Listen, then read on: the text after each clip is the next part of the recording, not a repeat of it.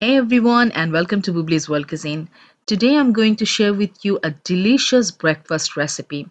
This is egg and potato casserole, which makes a healthy start for the day, and you can also prepare it for your kids' lunchbox or a snack on the go. It's just so yum.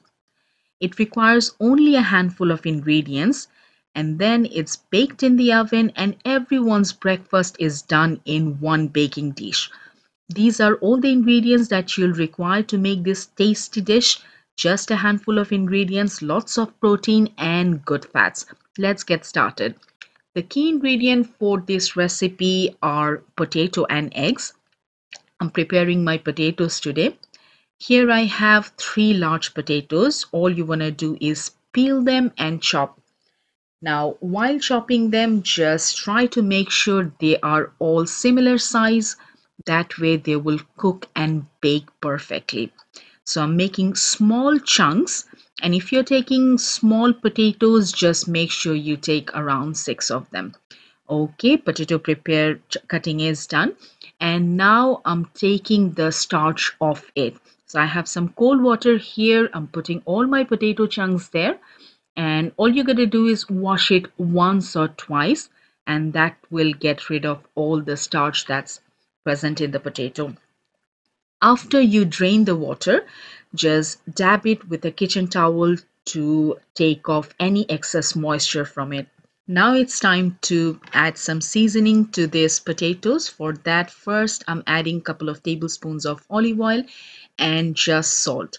Here I'm using some garlic salt, garlic and salt flakes, but you can go with just regular salt. Give it a good stir so that everything is well coated, and now it's time to cook them in a pan. So in a pan, I'm taking 1 tablespoon of olive oil, brushing it all over, and then all potatoes goes in. You want to cook them for something around 20 minutes. Just make sure you stir them every now and then so that they are nicely cooked from the inside, have a crispy edge on the outside. So just make sure you don't burn them by stirring them occasionally, and mine are done now. Let's set these aside, and they are really tasty for having nibbles, but I'm not gonna do that today. Let's move it, and now it's time to preheat oven to 170 degrees. And in a bowl, I'm going to crack eggs. You need 3 eggs for 3 big potatoes. Sometimes it can vary a little bit. To that, I'm adding some salt, but here you want to make sure you don't add too much because we are going to use some feta cheese, which is already salty. Now goes in some Parmesan cheese. This is already grated. I have mixed it in the eggs. And now it's time to add something additional. I like to add a little bit of dried herbs. You can completely skip that, but it just adds extra flavor. Potatoes have cooled down just slightly, and it's ideal to put it in the egg mixture now. All you gotta do is give it a good stir so that everything is nicely coated. Potatoes, all the seasoning, and eggs are together. This is my baking dish. To that, I'm going to add some parchment paper, and it's really difficult to have them in place, so I like to use these clips. I couldn't find the other big ones. My child plays with them sometimes, so I have the smaller ones. It just makes it so much easier. Now pour in all your egg and potato mixture in the pan, and then using a spoon or a spatula, just try to level it up.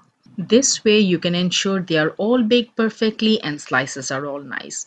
Finally, I'm going to add some feta cheese. Again, this is optional, or you can use any cheese of your choice, but I find using feta cheese gives its dense taste and I just love it.